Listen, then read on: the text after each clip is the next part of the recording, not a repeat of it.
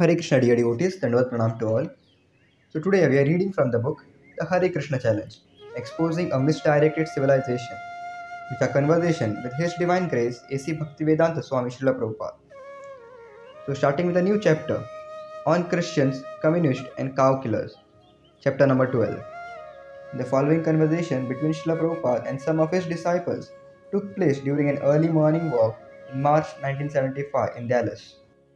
Śrila Prabhupada. The Christians say we can commit all kinds of sin, but Christ will take our sins on himself. He has taken a contract. Do they not say something like that? Disciple. Yes. Srila Prabhupada. Poor Christ has to suffer for all their sinful activities. He wanted to save us from sin, they say. So, he gave us an injunction that we don't have to care whether we sin or not. This is hypocrisy. In Melbourne, I was invited by some priests to speak. They asked me, "Why do you think the Christian religion is dwindling? What have we done?" So I replied, "What have you not done? You claim that you are followers of Jesus Christ, yet you are performing all kinds of sinful activities. Therefore, you will soon have to close down this hypocrisy." They were not very much pleased with this answer. "What have we done?" they asked. They have done so many sinful things, but they do not admit that they are sinful. This is hypocrisy. In the 10 Commandments in the Bible, it is clearly stated, "Thou shalt not kill," but they will not obey. That is sinful. Willful sinners. If one acts sinfully out of ignorance, there may be some concession, but they are knowingly sinful. They know that cow killing is sinful, yet still they are doing it. Disciple. Most Christians don't know it's a sin to eat meat, Srila Prabhupada. Srila Prabhupada. That means the priests are rascals for misinterpreting the Bible. This hypocrisy is going on in the name of religion. But how long can those who preach such ideas cheat others? You can cheat all people sometimes, and you can cheat some people all the time, but you can't cheat all people all of the time. Disciple. The communists also argue that the Christian religion is hypocrisy.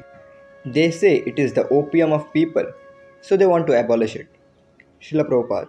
The communists have a bad experience with Christian religion, and they have no information that there is a need of religion, so they want to abolish all religions. Disciple. The communists say that the problems of the world are so great that unless people give allegiance to a world government, the problems cannot be solved. Srila Prabhupada.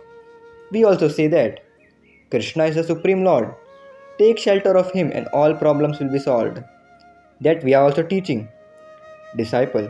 But the communists have missed the point that Krishna must be recognized as the Supreme Lord.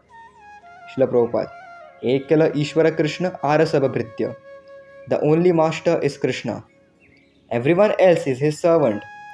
This is the central principle of the Bhagavad Gita. Accept this principle and everything will be alright immediately. If you study the Bhagavad Gita, you won't find any word that you can refute or that is not good for you.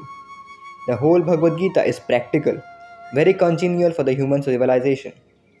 First, Krishna teaches that you must learn who you are. You are not the body. You are a spirit soul within the body. Who knows this? This is the first lesson Krishna teaches in Bhagavad Gita. As soon as you understand that you are not the body, but that you are within the body, you understand what spirit is.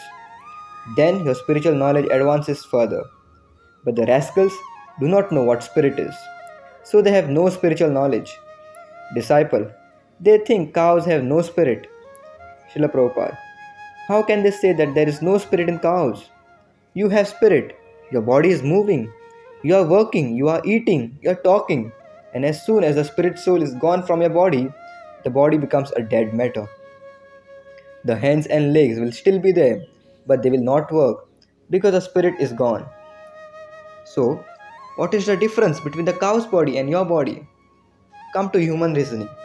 Is there any essential difference between your body and cow's body? Disciple. No. But now they are saying that human beings also have no soul.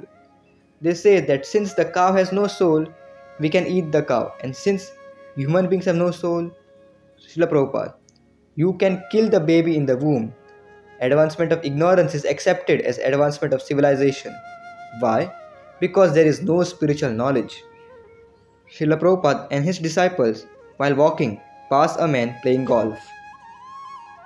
Disciple: that man thinks he has retired for working hard, but still he is working hard just to put a ball in a hole.